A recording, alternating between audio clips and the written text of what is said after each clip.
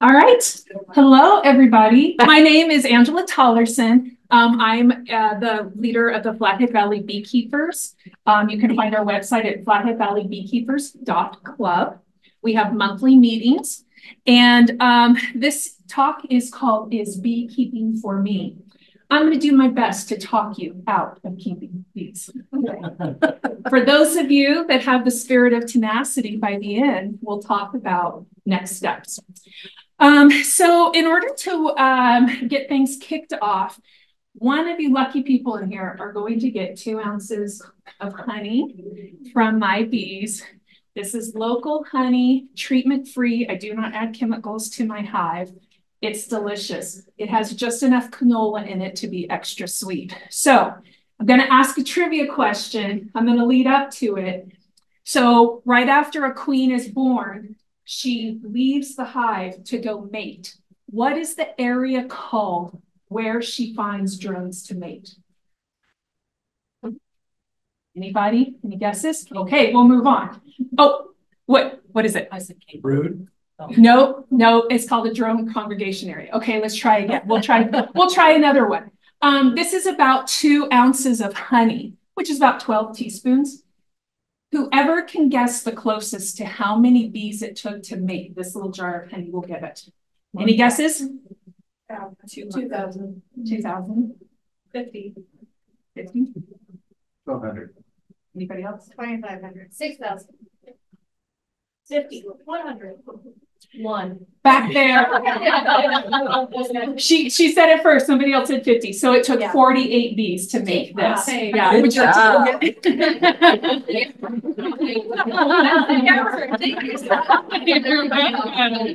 Okay. So those little bears that you buy, about 12 ounces, it took 288 bees to make that. Each bee only makes in her entire lifetime, which is about 6 weeks long, a quarter of a teaspoon of honey. Wow. It's 6 weeks. And then these boxes here, this box here, which weighs about 8 pounds, it will take 23,040 bees to fill this box with honey in a season. So, all right, I want to remind everybody, it is so easy for you to lead me down a path of digression by raising your hand and asking a question or a comment. So let's hold all questions to the very end. Write your question down so you don't forget it. And at the end, we'll tackle it if we have time. Oh, some more information about me, if you're wondering why I'm qualified to do this. I've been beekeeping. This will be my 9th year. And I went to the University of Montana online. And over the course of 3 years, got my certification to become a master beekeeper. So that is what I'm doing here. All right, so let's talk about the basics before we dig into this, because I'm going to be throwing terms at you that might be a bit confusing. So let's just talk about the basics. A hive is the man-made box bees live in, not a reference to the bees. You can have hives on your property that are empty. It's important to know. A colony is one superorganism living in one hive or nest, which is what we call them in the wild, comprised of about 60,000 bees, young, resources, and one queen. You can see there on the slide, that is an example of a hive on your left. On your right is a nest in the wild. There's a colony in the one on the right. There's none in the hive. Now, a nuke is short for a nucleus colony, which is sold to beekeepers. It contains a queen and 10,000 bees, and it's on 5 frames of honeycomb with honey, pollen, and brood, which is baby bees. You can see that picture there on the left. A package is a screened box of 10,000 bees with no resources and a queen who is trapped in a small cage, and they usually have a can of sugar syrup.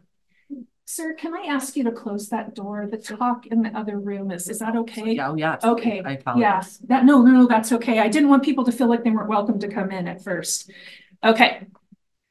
The nucleus on the left will cost about $200 these days. The package on the right will cost about $800 or $185 these days.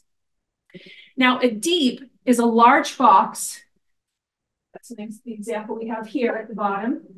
And that is about 10 inches high, and it weighs 80 pounds when it's full. It's usually reserved for brood. Why? Because you want the area to fill up nicely and get a nice population of bees. There will be a bit of honey on the outside of each frame, but it's not a full frame of honey. And you do not want to be lifting 80-pound boxes constantly off of the top just to get to your bees in order to manipulate them. That would be effective for your back. Most people keep 1 to 2 deep boxes. A medium is a box almost 7 inches high. You can see it there on the top. And it weighs about 60 pounds when it's full of honey. It's usually used for honey, but it can be for brood. You can make the decision to run all medium boxes.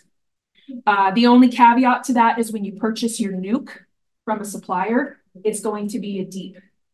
So you're gonna, at least your first year starting off, you would need to have a deep box to accommodate that frame. All right, so now we're gonna talk about some bee myths that you may have. First myth, bees can be aggressive to visitors on or near my property, especially Africanized bees. Well, that's false. Bees can be defensive right near their hive when triggered by certain stressors. And Africanized bees are the most defensive, but Africanized bees cannot survive Montana. They need very warm weather. So the only way an Africanized bee would get up here is that if they were accidentally shipped up here by a bee seller to you, and they would not last the winter. Anyways. Next myth, I am allergic to bees. I swell up like a blimp for days. Well, technically allergic reaction is the right clinical term. However, most people, when you say allergic, they are jumping to the extreme, which is anaphylactic shock with a failure to breathe. That is actually pretty rare. And swelling is normal. And the more you're stung, the less your sensitivity will be. Honeybees are in danger and agriculture could collapse without them. That's mostly false. There are plenty of honeybees. There are plenty. But only certain specialty crops are pollinated by honeybees at a commercial level. However, beneficial insect populations in general are in danger, including our native pollinators. Talk more about that in a minute. Honey never spoils. False. Honey can ferment if there is too much water content or if you leave it open to absorb environmental moisture. If the bees have capped the honey, you can know that there's not going to be too much moisture under that cap. Bees know to cap honey somehow, we don't know how, at exactly 18% water content, which is what keeps it good for thousands of years. Beekeeping is time consuming. Well, it doesn't have to be. Some keepers only get in their hives twice a year, but researching and learning for a full year before you purchase bees is highly recommended. I don't want you to make the wrong monetary decisions leading up to purchasing your bees. So why do you want to keep bees? I'm going to ask for a little bit of audience participation with raising of hands. A lot of these things I'm going to mention, you're going to say, well, yeah, that's also a reason why I want to keep bees. But I want you to think about in your head right now, the very first thought that comes, and then try to raise your hand at the first thought you just thought about. All right, are you ready? Okay, first reason, honey. Oh yeah, especially raw, local honey. You know where it came from. It's delicious. It's one of the biggest reasons. Pollination. Yeah. You're worried you haven't seen as many honeybees in your yard and you have lots of vegetables and you want to make sure those are getting pollinated. Very true. To help save the bees. Yep. That's a big common one. People want to help out and they are endearing creatures. Other byproducts like wax or apitherapy. There you go. There's some more answers. Fascination. Very good. Of all of these ones on here, if there is return, which is the most likely for you to still be beekeeping 3 years from now? Fascination. If you are not doing this because you are fascinated and curious, you are not going to stick with this hobby. If you're doing it for any of the other previous reasons as your primary. Now, I'm not saying then you're kicked out, leave the room. You don't get to keep bees. Not at all. My hope is that you would develop fascination as you research to keep the bees. Beekeeping requires a tenacious and curious spirit. Now, I want everyone to understand I'm speaking from a person who is trying to keep bees in Northwest Montana. You have to be tenacious because you are going to have losses, and we're going to talk about that. Things to know before I start. Challenges with Flathead County. We have one of the shortest forage seasons and coldest average monthly temps in all of Montana. So even though there are other places that get colder than us, they seem to have sooner forage window because they might have more sun, might be a little bit more southerly. So we have some pretty extensive challenges. No commercial bees overwinter in Montana. All the pros avoid winter by migrating their bees down south for the whole winter, and almost all purchasable bees are overwintered in warmer climates that you're buying and you're receiving in April and May. All right, expense, starting with 2 hives, which I highly suggest, plus 1 extra single deep setup in case you have a swarm your first year and you're wondering, where do I put this? You know, now I have 3 colonies. Where do I put this third one I got off my tree? You would need to have an extra box set up. It's going to be over $1,500 startup cost, including all of the new equipment that you see here times 2 for 2 hives and the bees. What is the winter survival rate? Well, experienced beekeepers, which have been doing it for 3 years plus, experience 50 to 70% success in our area. New beekeepers, 0 to 50% success. So, and I consider new like your first 2 years. So just want to let that settle in. I see a lot of faces just went. Varroa mites and disease. Beekeeping is harder than ever and requires action in our northern climates. We're going to talk about the varroa mite in another slide if you're wondering what that is. A tenacious spirit is required. A myriad of challenges and failures will be presented to you. Being resilient and trying again is necessary for the long haul. That's why I mentioned fascination is going to be one of your best friends. Well, what are some of the consequences of bee health decline? And why is it a faltering commodity? Well, nukes, which are 5-frame nucleus colonies with a queen, cost about $200 each this year. There are about 1.7 million hives that are required to pollinate the almonds and other various agricultural pollination needs each year. And around 50% average losses each winter are experienced in the Northern Rockies, 41% nationally. And in Montana in 2011, we reported 81% losses of our bees in one winter.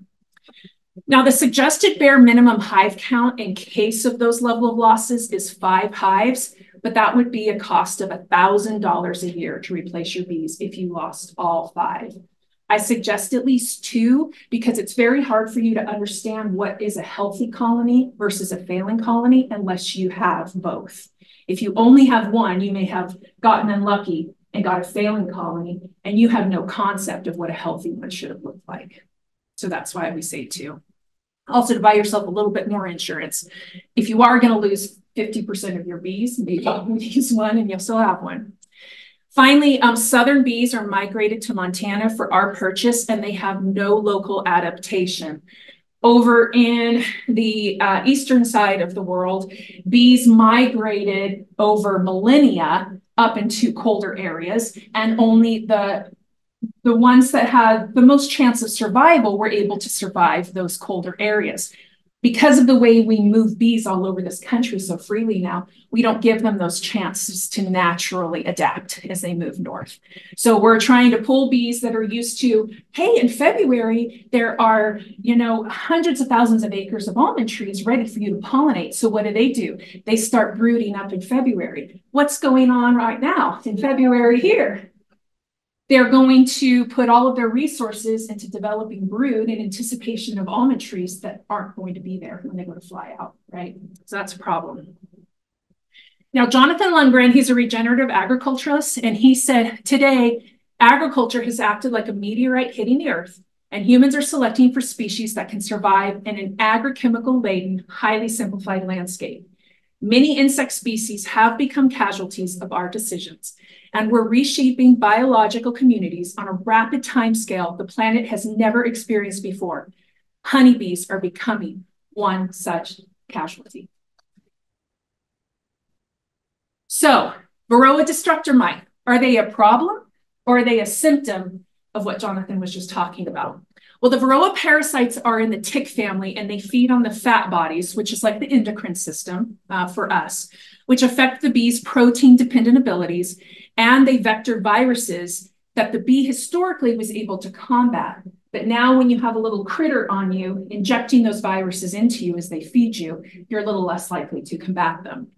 They entered the US just in the late 1980s. They have not been here for very long. So our bees, as a species, have not had time to have that balance event with this other parasite. It's just too soon. And so the way we have combated it in America is we have placed insecticides in the hive to kill the harmful insect that is feeding on the beneficial insect.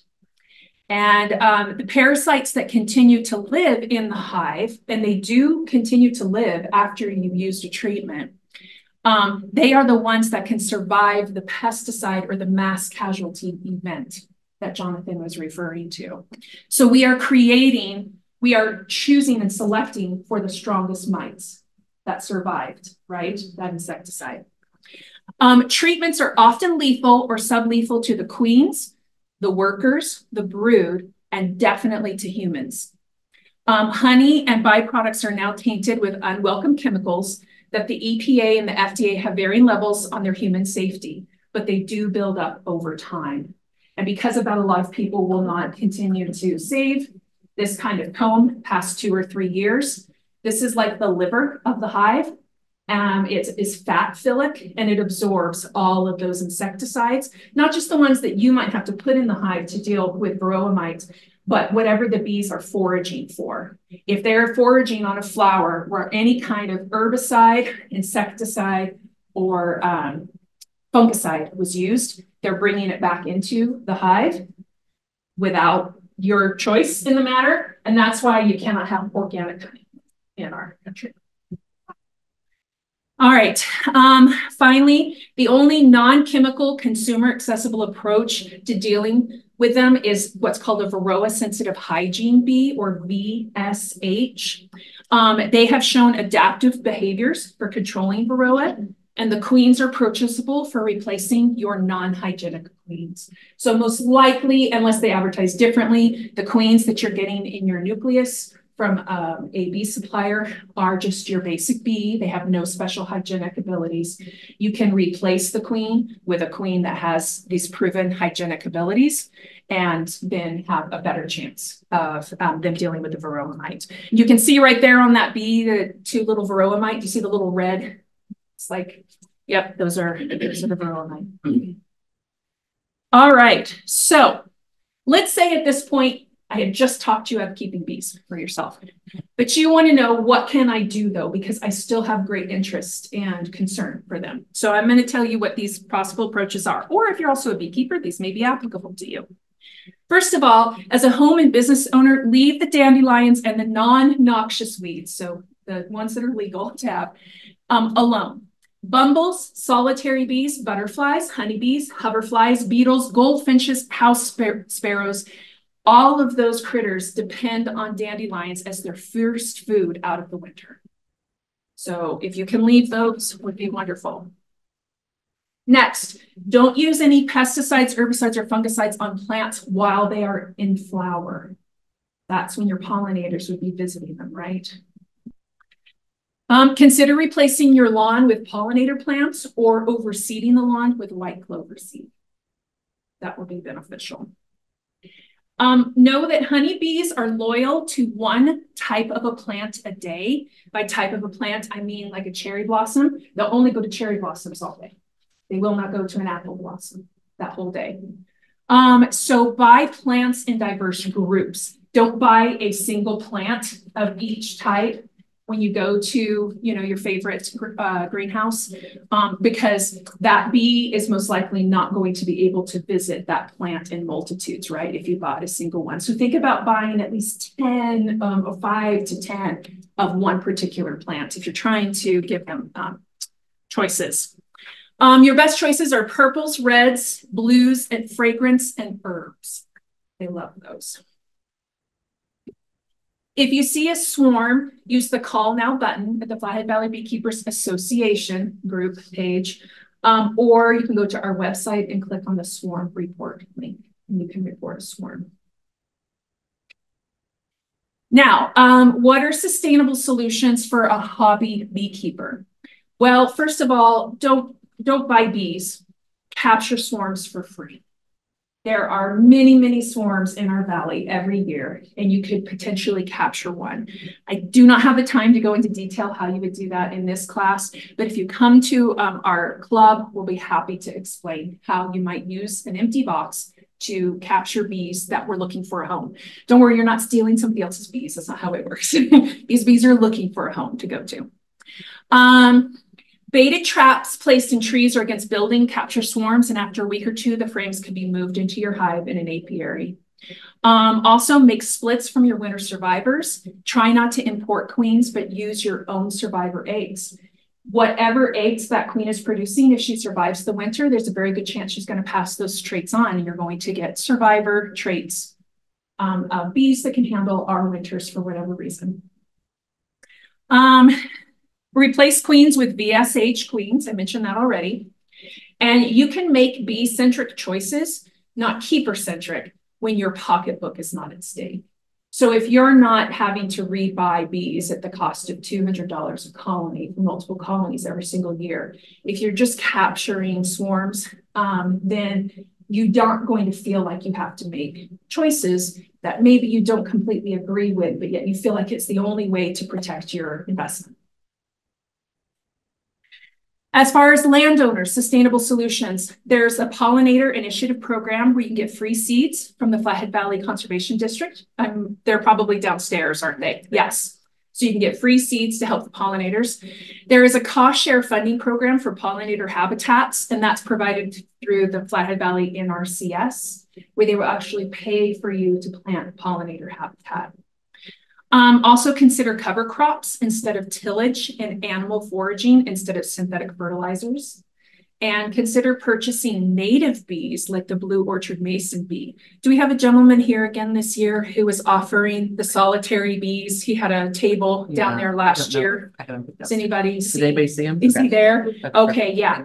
Go talk to him. Very little effort required from you. You're not having to worry about bees maintaining honey and resources over a winter, yet you still are going to have a huge amount of the benefits that we talked about on that previous slide of reasons why you might want to have bees. So that's a good option. What are some sustainable solutions for farmers and gardeners? Well, first, there are safe pesticides for veggie gardens like Bacillus thuringiensis, and it's also referred to as BT. But you'll want to make sure you're using target-specific products out of the BT. For example, BT, I'm going to butcher this, Izawai is toxic to bees. So you would want to make sure you read the label and check on that. Also, as a farmer, plant hedgerows between crops with native flowers. And for everyone, reconsider regenerative agriculture instead of using biocides. If you want to know what regenerative agriculture is, some influencers right now in that world are Mark Shepard, Gabe Brown, Jonathan Lundgren, and you can go to beegirl.org. If you search any of these people, there's going to be TED Talks, YouTubes from these people about what regenerative agriculture can gain us. All right. For those of you I have not talked out of keeping bees, this slide is for you. So getting started. First, we have a local club meetings the last Tuesday of the month at 6:30 p.m. on the second floor of the Flathead County Health Department. And there's no fee to come. We do not collect any money. I teach classes at FECC for beginning beekeeping May. This year, it'll be the last 2 Saturdays of May. They do not have that class schedule out yet, but if you get one in the mail, watch for the summer catalog, or maybe you subscribe online. You can also register online for their classes, and that will be in there. You can also take online classes through the University of Montana, like I talked about. As far as winterizing choices, the reason that I'm bringing this up now, normally this is a detail that I would actually talk about as it gets closer to winter in the bee club. However, because you're going to be making the decision now to buy equipment, I need to point this out. I highly, highly suggest looking into polystyrene. These are polystyrene. They are made out of a heat-pressed styrofoam. See here. They're slightly thicker than standard wood boxes that you would purchase, but they're lighter than wood is a benefit. This has 7 times the insulation of its wood counterpart that you will purchase. And bees are used to having anywhere from 5 to probably huge amounts, but and on average 5 to 7 inches of wood in the tree around them. They live in live trees, by the way, not dead ones. They find holes or cavities in the live trees. And that tree, 5 to 7 inches, is delivering about an R factor, insulation factor of up to 7 for them. And then we put them in boxes that are 3/4 of an inch wide, the wood boxes that are traditionally used for beekeeping, and expect them to not be stressed out and survive our winters up here in Montana. And I just have found that that is not realistic for us. Cannot keep bees the way that people do in the more temperate parts of the country. So if you have, these are not necessarily green. I understand polystyrene might not be a green choice. If you want to make a more green choice, you can wrap your hives in homemade wraps with sheep's wool. And we do have several people with sheep in the valley. In fact, there's a talk right now happening by my mentors about merino wool. I also keep sheep. We have belly wool. It's very common for you. There's very few things you can do with belly wool, and sheep farmers will practically give it away. And you can use that belly wool to create what you would consider a more green insulation. Windbreaks are a must. A lot of the heat loss is from the wind pummeling, and depending on where you are in the valley, that's going to be a much bigger deal. I'm in West Valley. I have a great view of the glacial notch. I also experience -50 wind chills, right? So I keep straw bales around my beehives to break the wind. Also, another must I have found is feeding pollen substitute patties starting in roughly March. The thing you need to keep in mind is that our last pollen, at best October, at worst September. The bees, the winter bees, have to go nearly 6 months before they can experience pollen again, because our first pollen is maybe April and different parts of April frequently. And that they have to use the protein in their bodies to create brood in February, March, and April. If they're also trying to keep warm, because we have several false springs, as you know, we have several little winter bouts that return, the bees can't do both. So I found doing what are called pollen substitute patties starting in March kind of help get them through those last few months of winter here. As far as purchasing bees, if you want to know where to purchase bees, you need to go to our website that I have listed here. On our resources page, menu title, and then bee purchasing. And that will give you all of your options of where you can purchase bees, both locally or taking a little bit of a drive in Montana, and Queens will be there. And then as far as equipments and books, I would go to our website again, click on the Getting Started link at the top. I have everything there you could possibly imagine, including links to, I hope, equipment that hasn't been deprecated on Amazon now that you think about it, because you know how stuff changes sometimes. It's 2 years old, so I should check on that. That's an action item for me, but it has some really great descriptions there of everything you might need. The cost, I highly suggest a minimum of 2 hives. This slide is outdated. I'm just realizing when I did Free the Seeds event 3 years ago to say 1,200, it's now 1,500 with inflation costs. That's about 600 or $300 per hive. Remember, when I say hive, I'm talking about the equipment.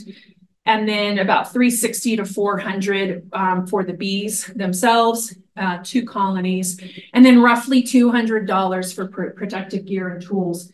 The bare minimum that you'll need is you'll need a smoker, you'll need a hive tool, and you'll need a veil or a jacket with veil.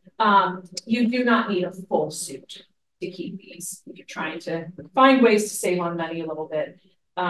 Suits or just wearing baggy jeans is fine. And baggy is important. Ask me how I know. So, okay. And then I thought I had that was, okay. So we have time for questions. Is it really only?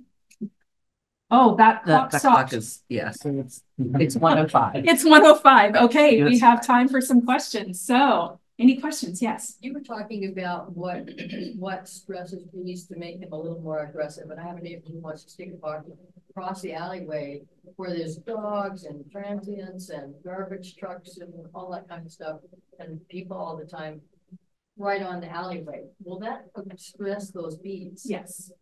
Yes. I would say more so the problem with putting it in an alleyway is they're going to be highly susceptible to vandalism. So if somebody were to walk up and lift up a hive and knock it over, they're going to learn real fast why they shouldn't have done that. So that's not the vandalism I'm talking about. I'm talking about people realizing that they can stand at the end of the alleyway and shoot it with a pellet gun or throw rocks at it or hit it with a car. Yeah. So that would be a mistake from the person who's wanting to keep the bees. The thing that's going to be the most stressful for bees is in the fall or late summer when you decide to take their honey.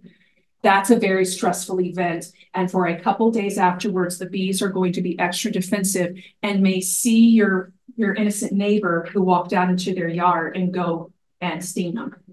And that's not, and I'm not talking about swarming, I'm talking about 1 or 2 bees, guard bees would go over and sting.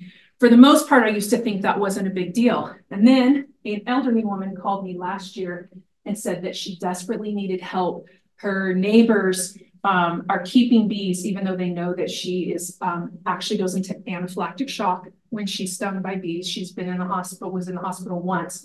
They took honey from the bees, and then she walked up to hang her clothes on the line about 30 feet from them, and they came over and stung her, and she ended up in the ER again and almost died. And she wanted to know, what's your advice of how do I approach them? Because technically it's not illegal for them to have bees in town, but ethically, are they really making the best decisions for her? That's something that she could not have avoided. She did not do anything wrong. So keep that in mind when you're thinking about, do I need to get with my neighbors? Is this wrong? I would say for anyone who's immediately adjacent to your property, not your whole neighborhood, but anyone adjacent to your property, go and talk to them.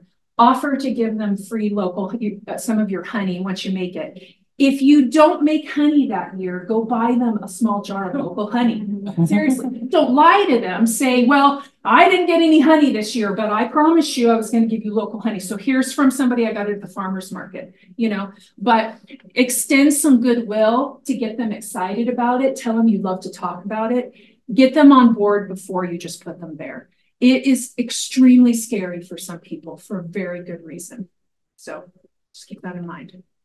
And the bees aren't going to go like a mile away. Like we're talking a special event where they got stressed out, right, and then they see a person and they think you're the reason for my trouble. I'm going to go after you. Bees are not defensive about their forage. So a bee coming over to a neighbor because the neighbor is in the vegetable garden and the bee is browsing, they're not defensive of the flower and irritated that a person is next to their flower. They have zero things to be defensive about that flower. They're defensive about their brood and their honey back in their hive, not the flower.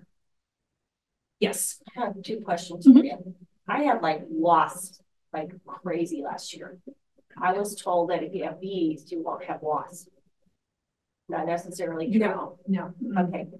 Also, I had built a bluebird house and put it up in one of our trees. And I had some sort of bee move into there and hang out for a while. And I thought, oh, that's so cool. I sat there and watched them do their thing. And then they disappeared. They actually closed up the hole there. Yes. And disappeared out of there, and then a squirrel moved it. There's something I could have done to keep them, in there. Well, I don't know what kind of bee it was. I know several solids. So all bees, even our solitary bees, they'll overwinter as a queen, and then they will eventually go find a home. It could have been paper wasps. It could have been yellow jackets. It could have been a mason bee. There's so many different things it could have been. Usually when honeybees pick a home, they pick a home exactly the size of this box here. It sounds like what you're describing was too small to accommodate in a colony of bees, which has at least like 50,000 bees. Well, I know there weren't wasps. That's a very Yeah. Yeah. So yeah, it doesn't sound like honeybees too. Yes. You were talking about the queens that are BSH like safe or resistant. Yes. What makes them a hygienic bee? Is it a genetic function or is it how they move their body? What makes them hygienic? Yeah. So for those of you online who maybe cannot hear the question, what makes a queen VSH or Varroa sensitive hygiene? So bees are hygienic just by traits and have been for millennia. And bees have adaptive ability. And one of their highest reasons for adaptability is that a queen mates with 15 to 20 different drones, each of those drones injecting different DNA abilities. And those abilities are triggered by different environmental issues like proteins. And it's all very complicated, but very fascinating, I promise you. So what happens is when a bee is trying to adapt to a stressor, those genetics come into play and they will actually exhibit behaviors that will show that they are better with dealing with that stressor than others. And we have just been waiting for that to appear. We finally witnessed it. And essentially for Varroa, what it means is a couple of things. One, they will detect that the larva that's down in the cell is stressed out, that it's sick. They can smell that it's sick, that the Varroa mite is on it, and they will pull it out with the Varroa attached and throw it outside. And so they're actually, and because the Varroa mite is inside consuming the bee and mating, they just interrupted that mating cycle and threw that female out. So that's an example of hygienic. Bees are incredible with their sense of smell. They can smell for miles, and they can actually tell the difference between a healthy bee and an unhealthy bee. They can tell the difference by smell through a male bee and a female bee. It's pretty interesting. Yes. The difference between a solid bottom and a screen bottom? Yes. Which is better? Right. So that's a very interesting question. In general, I would say up until the point that I started keeping bees this way, I would say a solid bottom, because you do not want air coming up into and hitting the brood in the bottom. So during the forage months, definitely closed. However, one of the discoveries that I made through my master's work with the college was that we have traditionally had holes up here and vented out what we thought was harmful moisture out of the top, thinking that condensation was going to kill bees in the winter. It actually does not. And so I've changed to a system where this is closed on the top so that hot air is trapped inside the hive all the time. But what that means is that we need extra exchange of good, clear air, and that needs to happen in the bottom. So in the winter only, I pull that tray out and the screen is exposed. However, because bees hives are up on stands, you would have frigid cold air blowing up underneath, right? So I set the hive on top of a piece of wood to stop the wind from blowing in. But there's little feet here that raises this up 1/2 inch. And so still air can go in and interchange with the bees and be making sure that there's fresh air making it into the colony. Yeah. So very complicated question. You're probably just going to expect me to say yes or no, but yeah. I have a question. Yes. So do you have an opinion about the different species of bees? Because if you look, they'll say, oh, they're Italian or they're Right. So first of all, and I'm sorry that I'm going to sound like I'm being a know-it-all and correcting you, but there's only one species, and that's the Apis mellifera, which is the Western bee. What you're talking about are the sub-races. And the sub-races are your Italian, your Russian, your Carniolan, your Caucasian. So the sub-races within the species of the Western honeybee, there's no such thing. No such thing. Bees open mate with 10 to 20 different drones, and you have no control over that. And so if you were to take what you could call the bees we have in North America are North American bees. Because at this point, they have mingled and mingled repeatedly to the point that they have varying degrees of percentages of each of those subraces. The only subrace that can claim that they're very, very close to 100% is if you purchase a Russian bee from an official Russian bee breeder. I believe there's only 6 to 8 in this country. They have worked to dial back and remove all of the contamination of other bees, but they do it through artificial insemination is how they're controlling. So yeah, when somebody tells you on their website that they're selling a Carniolan or a Russian or an Italian, what they do is they look at the color of the queen and they associate with what colors normally went with those original subraces in the parts of the world that they, developed, and saying, oh, this is a super dark one. We're going to call this Carniolan and sell it to the person as Carniolan. When in reality, it might be 80% Italian, 5% Carniolan, and 15% Caucasian. So there are definite traits of different bees, and where they originally developed in other countries. Some do better with cold, some do better with pests. That's a thing, but there's no way for you to be guaranteed that by purchasing those particular types of bees online. That's actually a misnomer. And it's referring more to her color when she comes out. Mm-hmm. Yes. How much opening around the hive do you use? Like it says don't put it up against the building, put it close to your good barriers. How much room do you actually need to make it like a building? So people, that's what's crazy. I could turn this entrance towards a fence or a building and only give them 1 feet. And the bees will accommodate themselves by walking around and lifting off of here where they have open.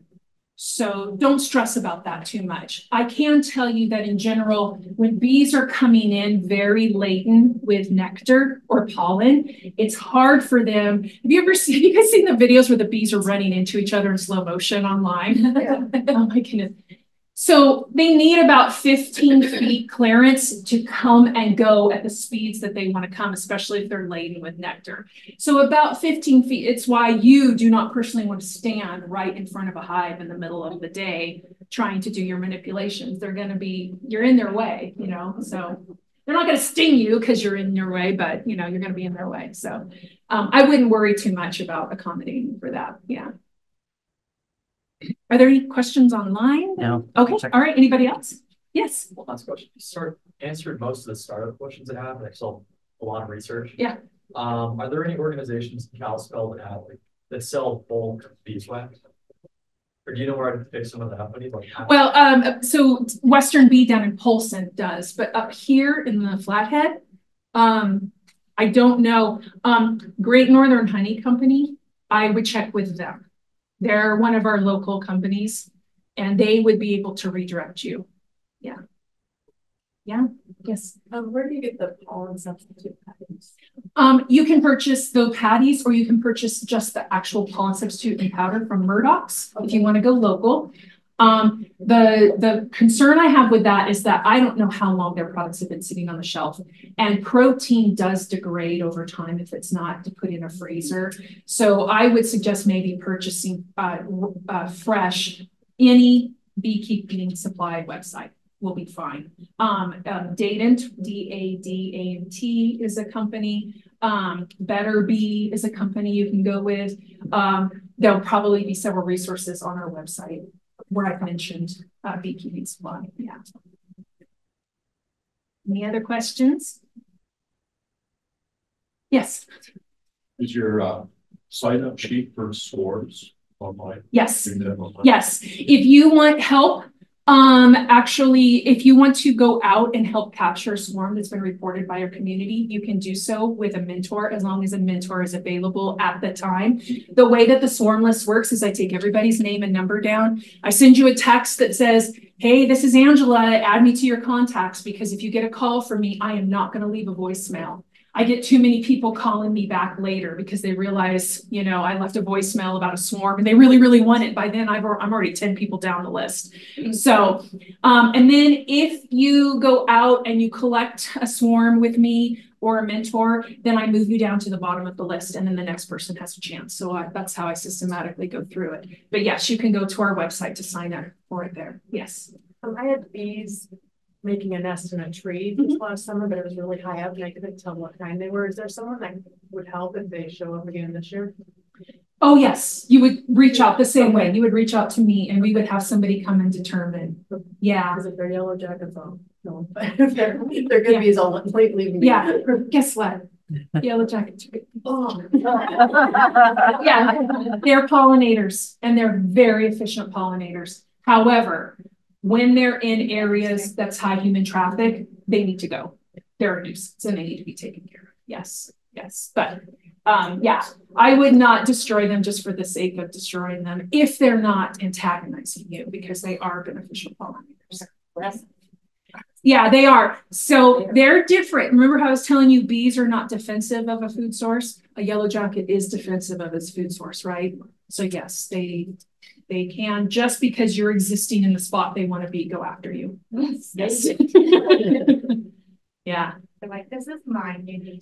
I should point out, going and collecting a swarm, which is bivouacked on a limb or a post, is not the only way to collect swarms. You can, and I mentioned this, if you want to come to our club, we'll explain in detail, but you can take a box, whether you make it from a blueprint that you got on YouTube or online, or if you just want to use a box of an actual beehive, that's perfectly acceptable too. And you put lemongrass oil in it, and that attracts a swarm and they will pick it and just move into it. So you do not have to go physically collect a swarm, which can seem really daunting and overwhelming. You can just trap them in a box. But again, that's an hour-long talk itself. So definitely please consider coming to our meetings. It's moving and it's correct again. Yes, it's correct again. How is that possible? I don't know. It was flipping around. Surgery. It said noon 25 minutes ago. And now It was flipping around. that's crazy. Okay. If you, there are cards. I have business cards over there that have all of the details on there in case you didn't have a chance to write it down as far as our website, when our meeting is, where it is. Please grab a card. If you want to sign up for our newsletters for our website, please walk over there and put your name down and your email. I only send out like maybe one a month. I'm not going to inundate you with emails. And it's really just if I make a post on there, you get notified of, you know, some big news on the website. So feel free to sign up and I will go add you. And any other questions? Thank you, Angela.